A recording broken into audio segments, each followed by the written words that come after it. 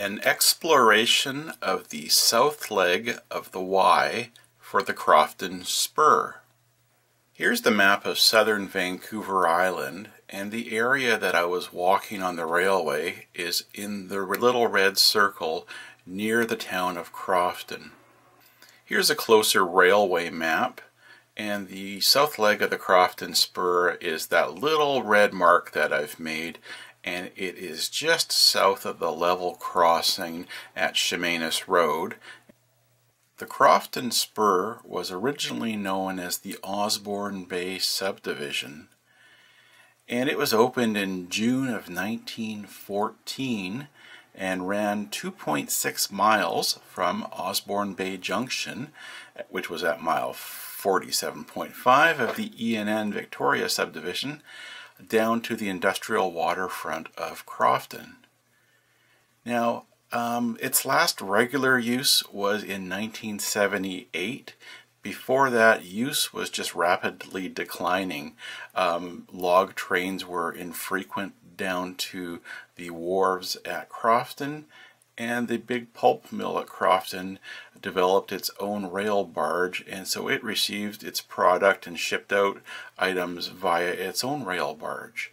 So last regular use 1978, and then there was a bit of switcher movement in the 80s, and the last one happened sometime in the mid-1980s. And then the spur, the Crofton Spur, was abandoned in April of 1987. This history is from my reading of the fabulous books of Mr. Robert Turner on the E&N Railway. Here's a series of maps on the area of the Crofton Spur that I've explored, and it's really just the first part of the 2.6 miles, the part that is west of Crofton Road. To orientate ourselves with this map, this red line is the north and south E&N main line, the Victoria Subdivision. This next red line is the south leg of the Crofton Spur. That's the extent of my exploration shown in this video. And it starts on the main line and ends up basically where the property of Island Corridor Foundation ends and the property of a farmer would begin. The ownership of the Crofton Spur is really interesting. It's a combination of 3 or 4 different owners. I'll explain. The largest segment is owned by the pulp mill in Crofton, and whenever the mill gets sold, seemingly that corridor gets sold. And that length of corridor goes from a spot where a field ends and trees begin near the Bonsall Creek trestles, and I've marked it here on this map, over to Crofton Road, and then on the other side of Crofton Road it picks up again and goes all the way down to the industrial waterfront at the mill. So the mill still owns that. The rest of it was owned by Canadian Pacific. And then a couple things happened. One was some of the Canadian Pacific was donated to the Island Corridor Foundation, and the Island Corridor Foundation ownership of this spur is essentially just the Y, and it goes right up to close to where the switch stand was at the inner part of the Y. And that again is in the tree area just to the left of where the farmer's field is shown in this map. This leaves the middle part of this corridor, and that's the part that is now shown as being part of farmers' fields. And what has likely happened here is that the farmers, sometime in the last 15 years perhaps, have been able to purchase part of that corridor from Canadian Pacific, and so it's now privately owned. That's what I assume has happened, but I'm not a land title searcher, so I don't know, and it's not really relevant for this video. It's being used as part of the farm. That's the point, and the railway no longer exists in that section. I need to say a few things about this section of the corridor here, which is owned by the pulp mill company. And within this section is the meandering Bonsall Creek, and the rail line crosses it 3 times, and so there are 3 timber pile trestles. They are quite lovely, but they are quite overgrown, not just with small trees, but lots of blackberry vines, which are the killer kind of blackberry vines. They are really quite intense and thick and tough to get through. Really, they are. Trust me on that. Access to that area is from Crofton Road, from roadside, and almost immediately you have to go through the vine hell. So here's the extent of my walk in the Crofton Spur, and there's really not much, as you can see, that I've gone through. I basically start at the main line and get to the edge of the property line where the rail disappears. But it was a lot of fun.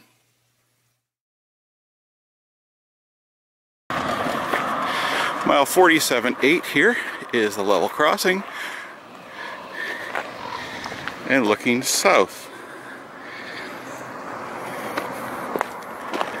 And coming up at mile 47.5 is the Y junction to the old Osborne Bay Subdivision Crofton Spur, last used in the 1980s. But there is still track, rails, ties in the weeds, if you know where to look for them. And I'm coming up to the north leg of the Y here on my left coming up. It's actually in here, in these weeds, is rail.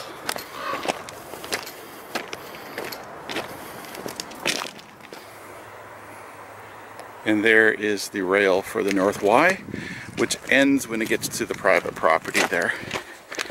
Across the field, up ahead, is the south leg of the Y.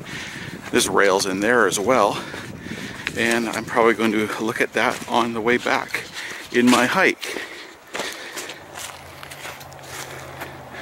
So through that field is where the south leg of the Y is, going down the Osborne Bay route, otherwise known as Crofton Spur.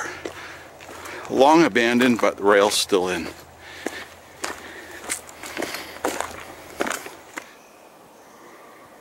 And in through there is the south leg of the Y, the old Crofton Spur, Osborne Bay Subdivision. No doubt about it when there's rails left on.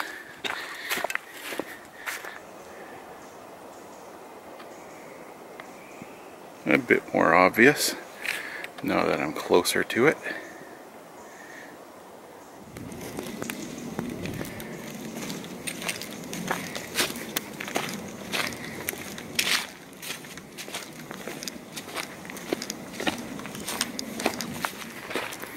And here's about the spot of the junction, going off straight down through there to the right. I'll explore that on my way back.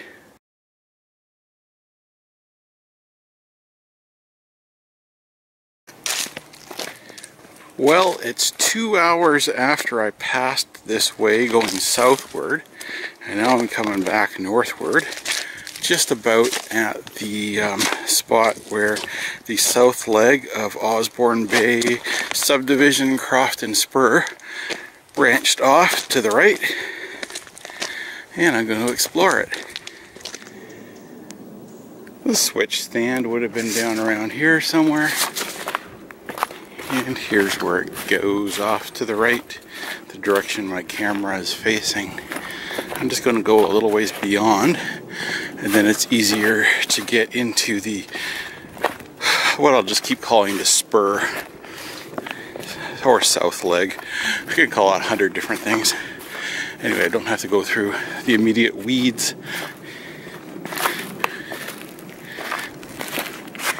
That's where the rail starts, right there.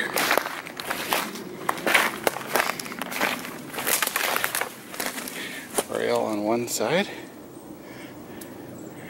And we walk through there.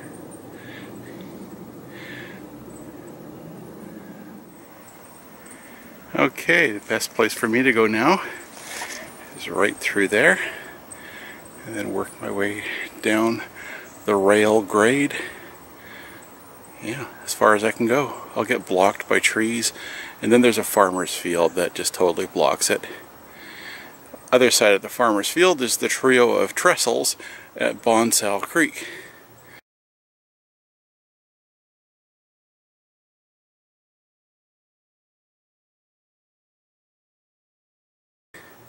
You get to those from Crofton Road.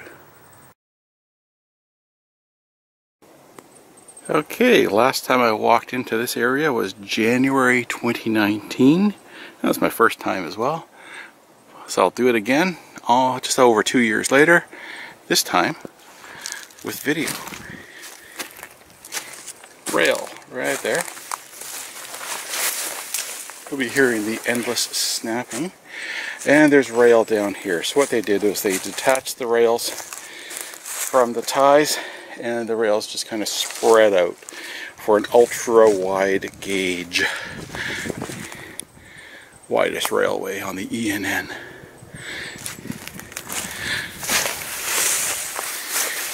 And all the literalists are freaking out.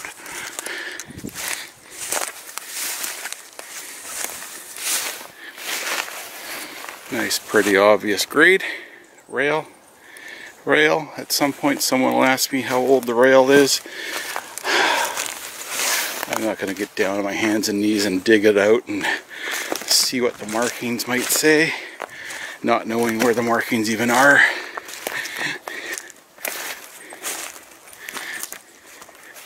But I will keep my eyes open for obvious. Hey, a tie.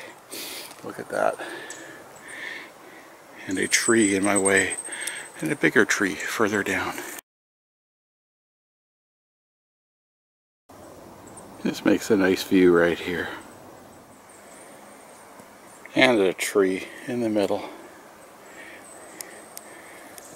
About 35 years old probably for the tree. Mid-1980s.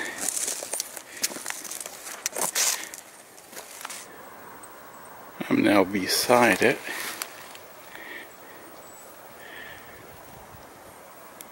That's the view. Where I'm standing is on a slope. If I go down a bit further towards the swamp, I might have a good view looking up.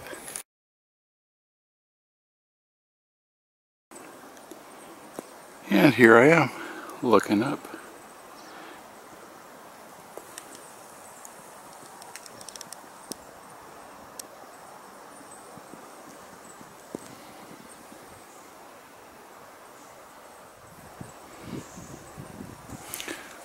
I'll continue a little ways, as far as I'm able.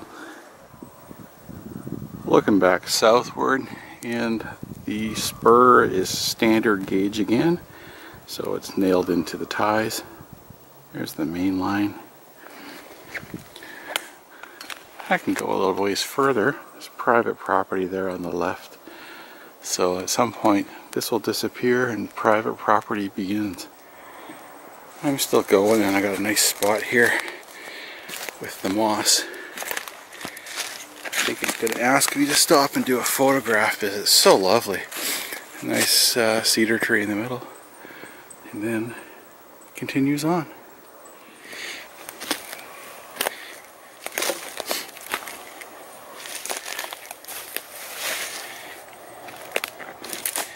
Here's a shovel.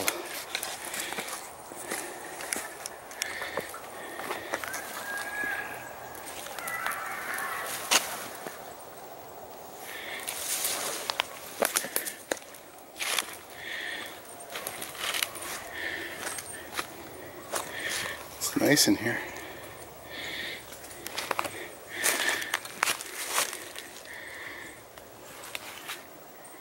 And it keeps going on.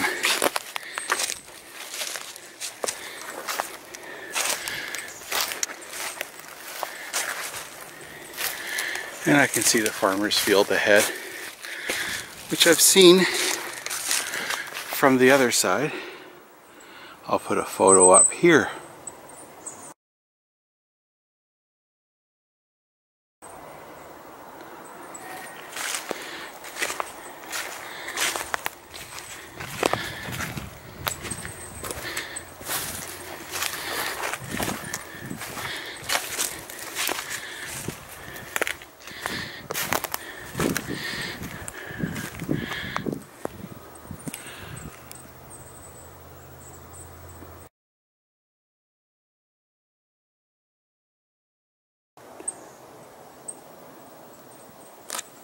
I'm having fun working some photographs here.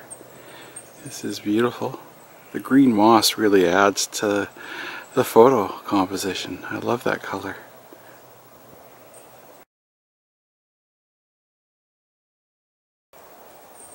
I'm having a lot of fun in this spot right here.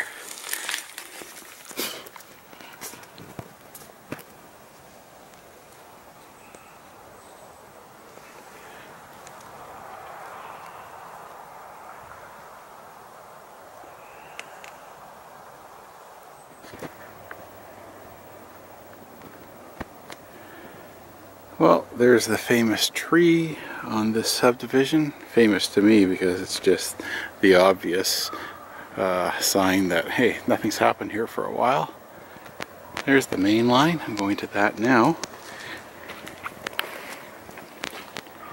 That's where I'm going, down the wide gauge part where the rail is detached from the ties. I'll get down a little ways, cross over the gully, and head on back. Alright, I just came from there, and I'll head north back to the level crossing of Chemainus Road.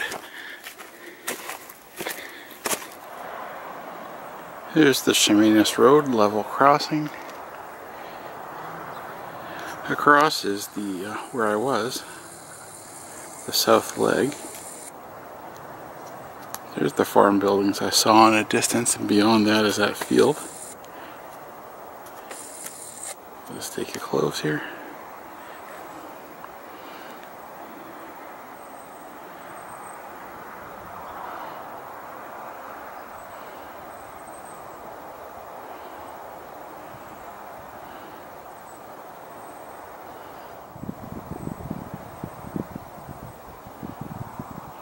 That's where I was.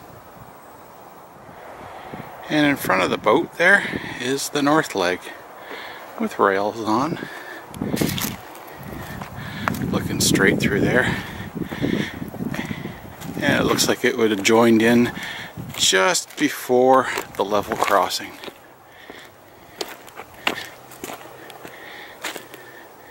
There's the rail right there.